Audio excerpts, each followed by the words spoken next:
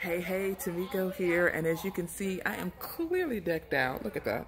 In all of my Christmas things, I have my earrings on, I have my necklace behind me, I have this beautiful wall of presents.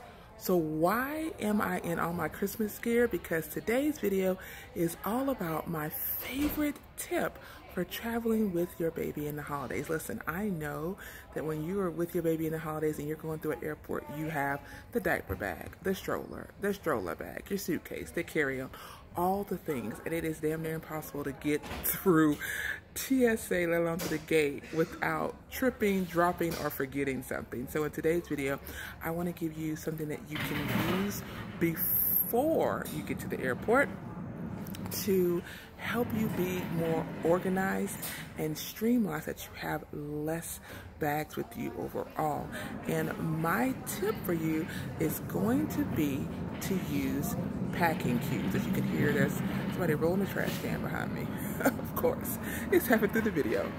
My tip for you is going to be packing cubes. Packing cubes are a total game changer because it allows you to pack more things in a more compact type manner, which means that you can fit more things into a smaller space. So right now, if you're having to take 5 bags with you on vacation, by using packing cubes, I guarantee you can get it down to 2, which means number 1, you save money because you don't have to pay extra money for checked bags. But number 2, it also saves your sanity because you don't have to try to figure out how you're going to get out of the Uber to the gate to check in, to the ticket desk, all those things.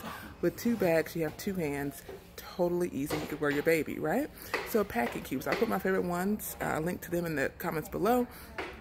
But if you don't have packing cubes, like if you're traveling tomorrow and you don't have packing cubes, then just use some of the gallon-sized Ziploc bags. It does the exact same thing. It allows you to pack things in a more compact way, an easier way, so that you can actually save space in your luggage and save some money. So if you want a video about how to actually pack with these 2 things, let me know in the comments below and I'll make you an actual how-to video showing you how I pack for babies and for travel with my packing cubes. I'm happy to do that. But I want you to try this hack the next time you're traveling. As you're getting on the plane, try to do this and see if you can save some space.